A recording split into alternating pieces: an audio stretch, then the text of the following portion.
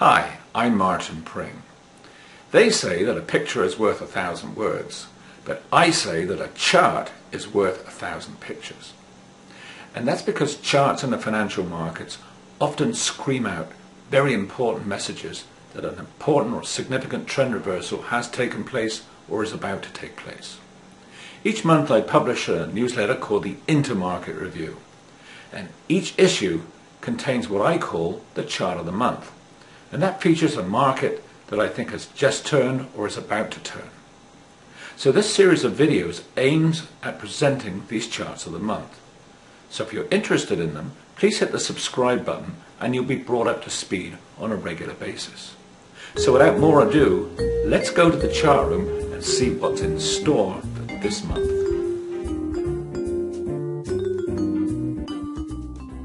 This month we'll be looking at commodities, or more specifically at the oil price. This chart demonstrates the possibility of a significant extension to the commodity bull market. The top panel features industrial commodity prices, and the lower one, my global economic momentum indicator. In the 1974-75 period, when the indicator fell below the equilibrium level at 1.0, commodity prices fell sharply, because it indicated that the global economy had weakened sufficiently for prices to fall. What's really interesting is that this happens in pretty well every cycle. So I'm going to shade in when the indicator is in negative territory. You can see that prices consistently fall. The next thing is to uncover the most recent data.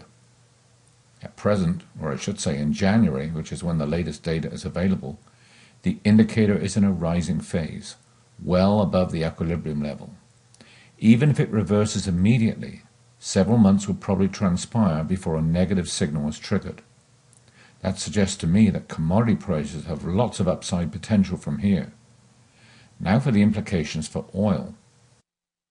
Recently the oil price broke out from a major trading range, and this was supported by these two momentum indicators. Fortunately for technicians, price patterns come with price objectives, which are measured by calculating the maximum depth of the pattern and projecting this measurement in the direction of the breakout. So this arrow measures that depth, and this one the objective.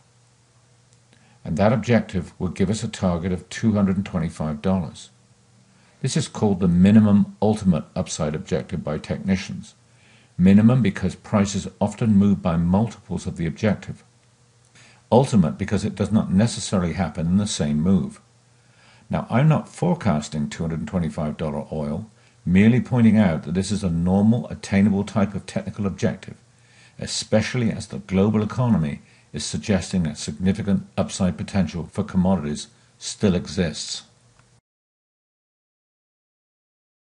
If you've enjoyed this presentation, you might want to go to Pring.com, if you're not there already, and download a sample copy of our Intermarket Review, a monthly roundup of the world's principal financial markets with a special emphasis on the US. We also look at global indicators, bonds, precious metals, currencies, and international markets using ETFs to execute our strategies as much as possible. You'll find unique indicators and intermarket relationships you cannot find anywhere else. In the meantime, thanks for watching and good luck and good charting.